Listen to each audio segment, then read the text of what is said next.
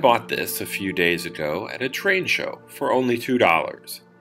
In my last video, I shaped a piece of plastic to repair a broken front apron using an air fryer and various thicknesses of sheet styrene.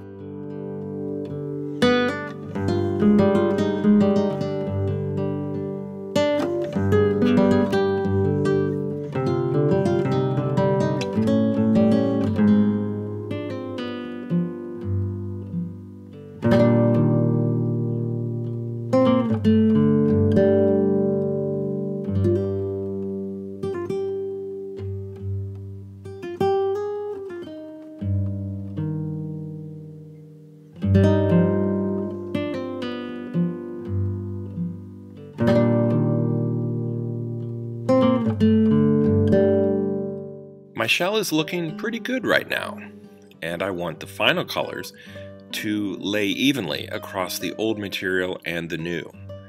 To save as much detail as possible, I'll just prime the areas that were sanded through to the plastic and also the repaired areas where there's new, never before painted plastic. I'm going to let the primer sit overnight, maybe even 2 days, and then very lightly wet sand with 600 grit sandpaper. I want the final coats to be as smooth as possible, and wet sand in between coats helps. Now the base was taken apart, sanded, and it required only 1 coat of gloss black to end up looking like this. It's a shame most of the frame will be covered up because it's just so freaking pretty.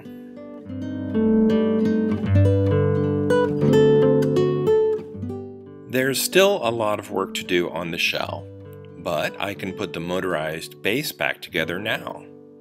The trucks and motor were cleaned and lubed up off camera, and I think this guy should run as good as new.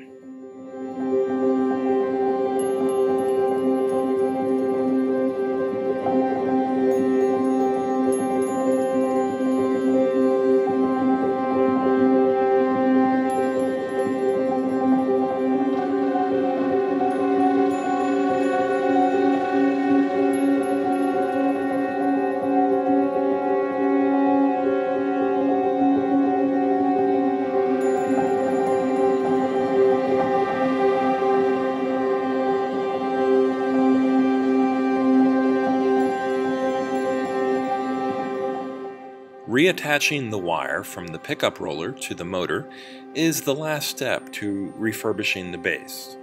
Now this can be set aside and I'll move on to the shell. Even with multiple thin coats, Rust-Oleum spray can end up being pretty thick, and I'd like to keep as much detail as possible. The blue sides have turned out pretty well, and I'll let this sit for a few days before painting the roof red and the new apron black. Not to jinx anything, but this project is going very well so far. The other 2 engines that I repainted also went smoothly, so maybe I should just stay with METRA locomotives. They do have a newer paint scheme with orange and red stripes, and those decals are available on eBay. I wonder.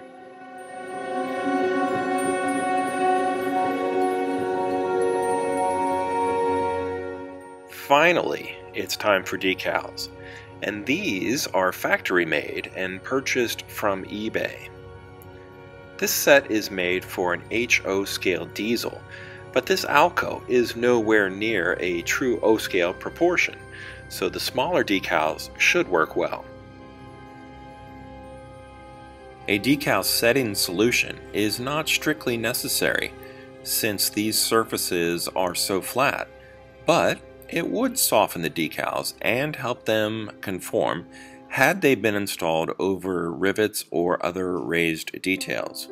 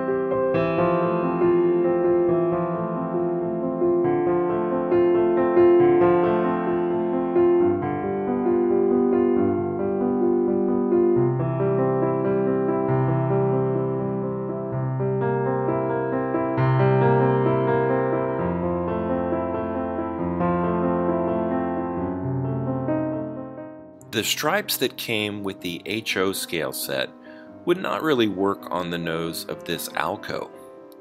Luckily though, I have some leftover stripes from an earlier Silver Streak train. I actually have a pretty large and growing collection of leftover decals, and I'm going to use up a few to finish this little Lionel model.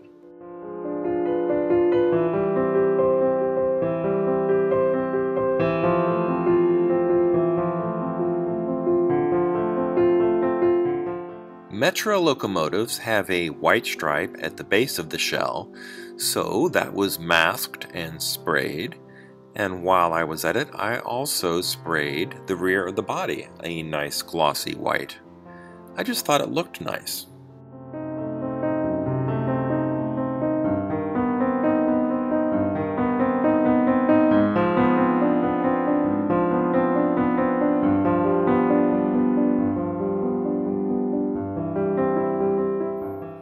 So my lucky METRA streak continues with this Alco.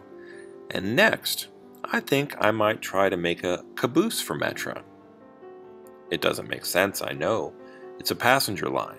Why would they need a caboose? But I think I'll give it a shot. If you enjoyed this video, I hope you did, please like and subscribe. Thanks for watching, and until next time, this has been Bob's Workshop. Take care.